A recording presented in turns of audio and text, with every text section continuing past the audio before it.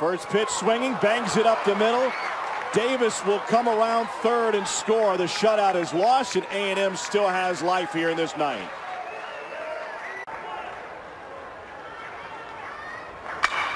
High to left and deep. Duplantis at the wall. It is gone. A monster shot to give A&M its first lead of the game.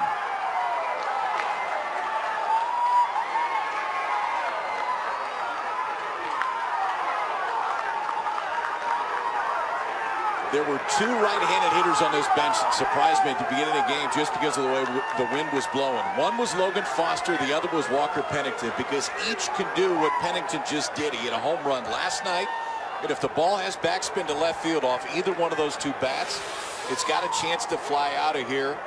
A&M's offense had been inept for the first 8 innings today, not in the ninth.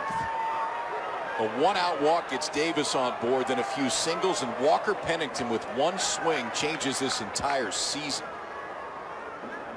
Start this game for A&M. Josh Smith touches one deep left center. Chorby chasing, and he gets there to end the game, and the Aggies take the series.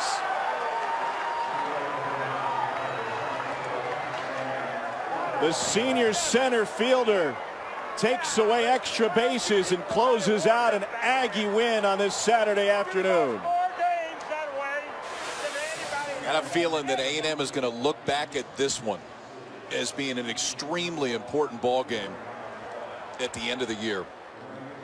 They're down 3-0 in the ninth. Nothing has gone right offensively, and you end up putting a 4 spot on the board, win the series, and head back to College Station with a road series win in this league. And you get Auburn coming to town next week and a chance to do some damage in the division.